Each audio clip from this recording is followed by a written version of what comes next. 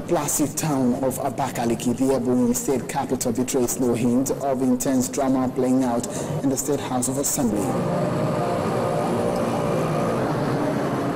In the eye of the storm is the impeached Speaker of the House, Honourable Chukwuma Nwazunku, whose colleagues accused of gross misconduct, incompetence and misappropriation of funds.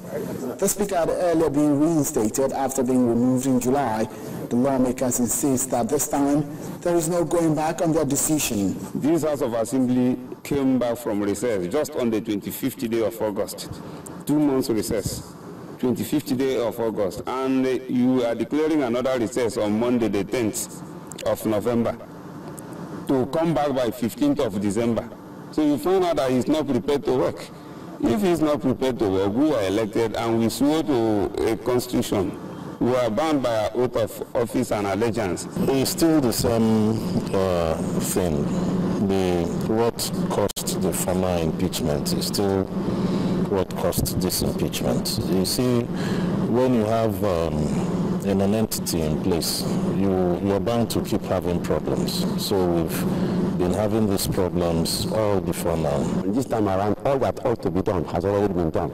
All the T's crossed and all the I's dotted. So there is nothing in this particular word that is suggesting that this particular impeachment will fail. It is already a successful impeachment.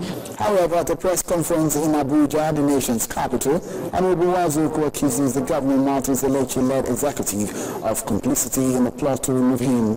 The issue of being specific that you are going to contest for House of Assembly or House of Reps, I think that one was not the main issue, because sincerely we discussed at length on so many issues. So he said anyone, like other persons, he's not even the only one that will say this is the one you must contest.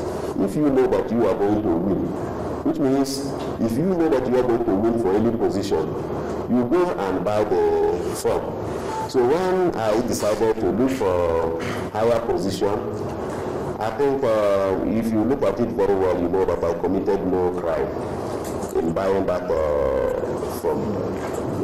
The Ebonyi State House of Assembly saga has been playing out since March this year, beginning with the impeachment of the then Deputy Speaker Valentine Okike. Whether it will end with the removal of the incumbent Speaker remains anybody's guess.